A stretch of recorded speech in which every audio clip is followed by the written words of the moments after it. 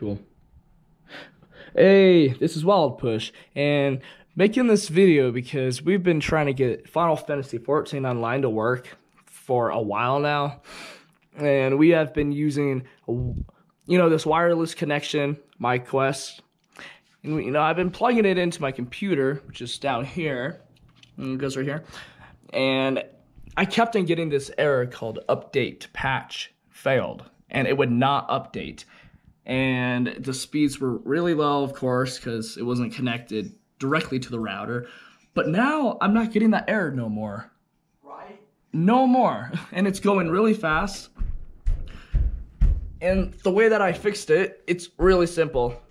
And if you guys are having trouble with it too, all you need to do is come down here and plug in your wired internet Ethernet cable to the back of your computer. That's really all you need to do right here.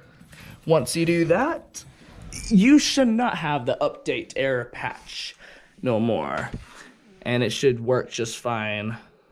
That's how it worked for us. So I really hope this worked, and easy fix.